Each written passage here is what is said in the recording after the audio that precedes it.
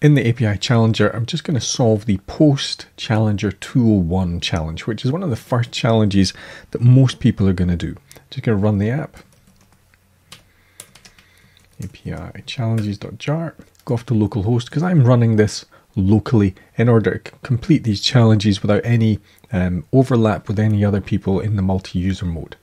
Remember, in the local mode, I don't need to actually complete this challenge. The Post Challenger 201 challenge is a way of registering your session with the cloud instance so it can record what you're doing.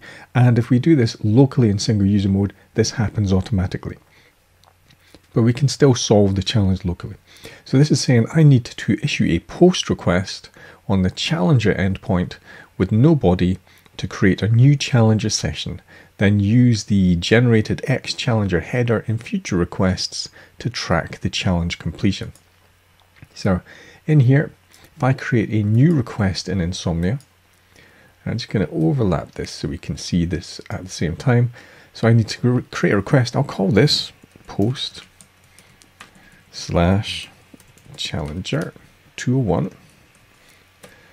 And then I need to issue a post request. So I'm going to change the verb to a post.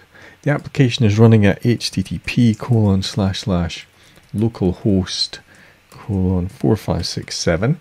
So if I make a request there, that's the API, and I need to hit the /Challenger endpoint. No body, so we'll leave this blank. It doesn't say anything about needing any special headers or authentication, so I'll just make the request now.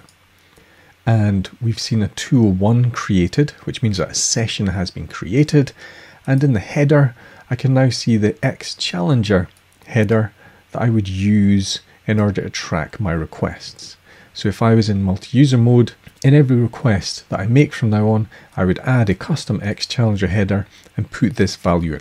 In single user mode, I don't need to do that. But the basic challenge is now complete. So if I refresh the challenges here, I can see that I've completed the post Challenger request because we issued the post request on the Challenger.